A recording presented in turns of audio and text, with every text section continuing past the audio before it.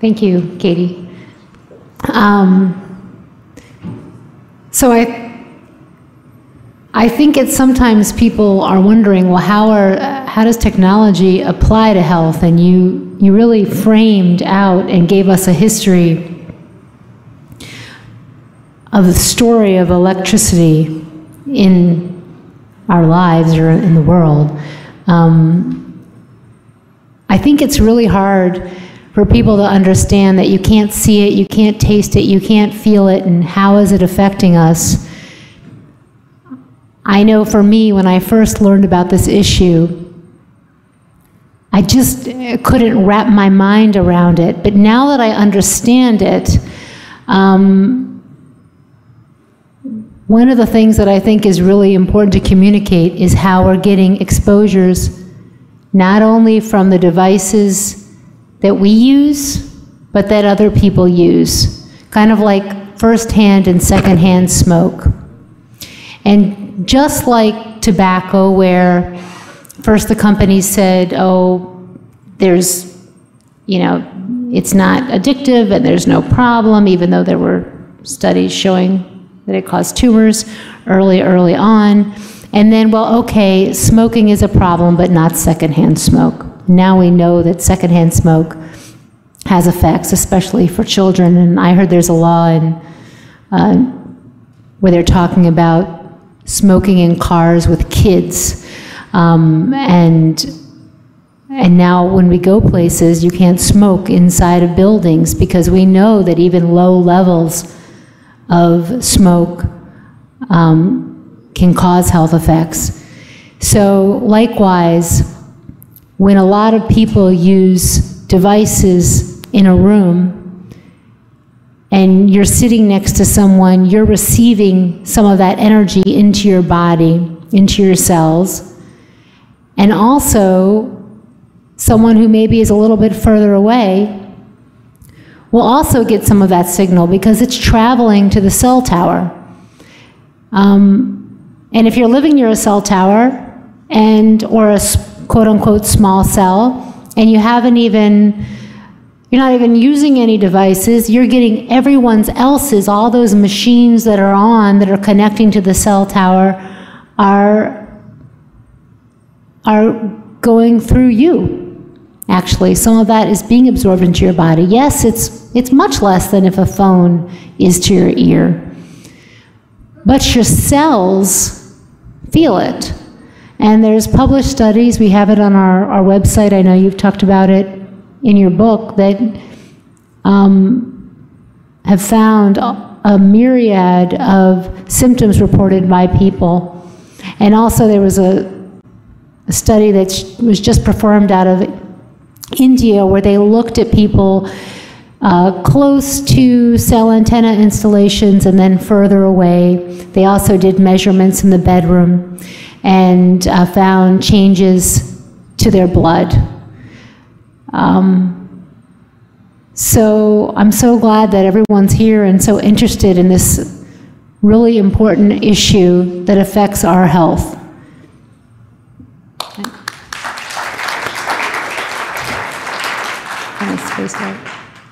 I think it appropriate that I address an exciting bit of information I received today before I speak about the subject, this incredibly important subject that, as Stephen pointed out, most people don't take nearly serious. Today, a colleague and a friend who happens to be in this room called me up early this morning and said, "Do you realize what happened in this wonderful country in Europe called Lithuania?" And I said, "No."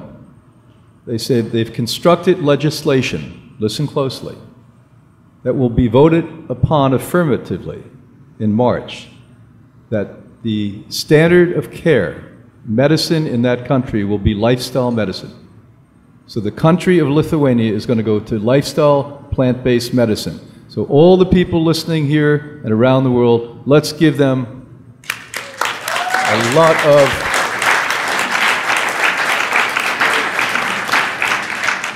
So this will be a mature step in the right direction for all of humanity and a model that maybe countries like America who talk about our freedom will eventually give it to you.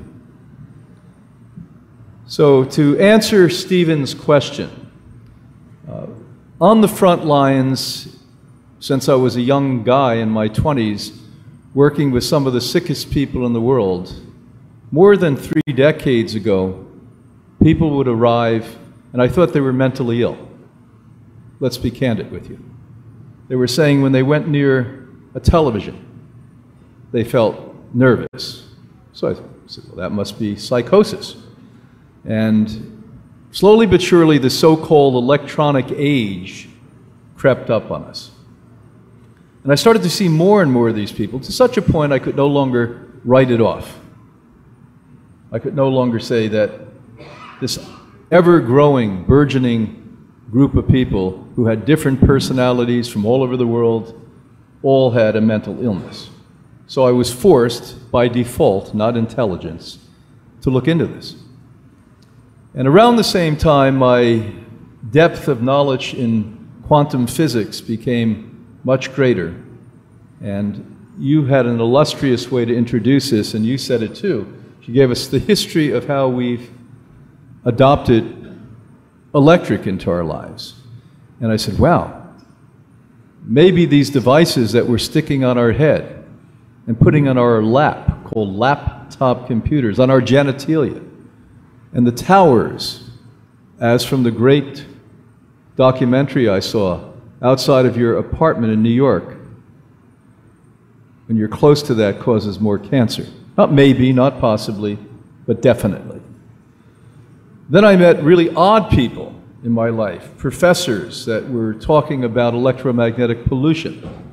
And they taught me a term that has come to fruition, sadly, called universal conductors. People who are hypersensitive to this. And I thought, well, they're an enigma.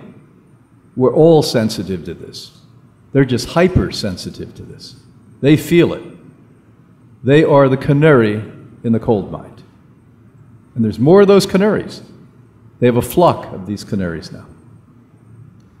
And so as I studied it, and as I watched it, and as I worked more and more with these people and got empathy, sympathy, and a little bit of knowledge to learn how to help them, to ground them, I recognized that this is a new disease. It's in the third category.